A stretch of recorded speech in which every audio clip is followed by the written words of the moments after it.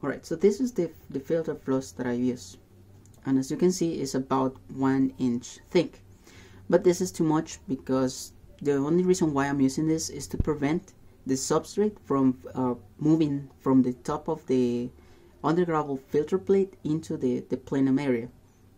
So what I do, I divide this into portions by doing this. I'm not actually cutting it, I'm just dividing it with my hands. Okay, so I just do it like this.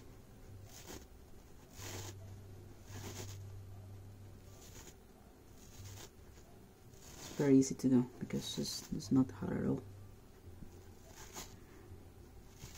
So here I'm dividing the filter floss so that I can make two parts. Oops. Okay. So here.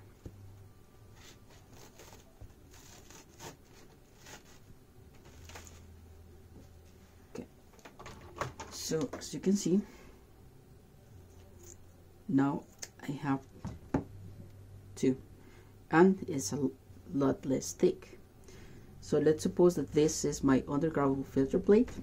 What I do is that I just put it like this, and the other like this. So both now are about 1/2 inch.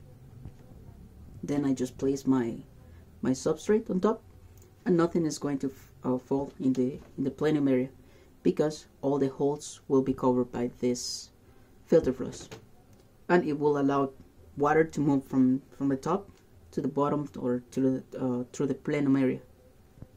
That's what I do.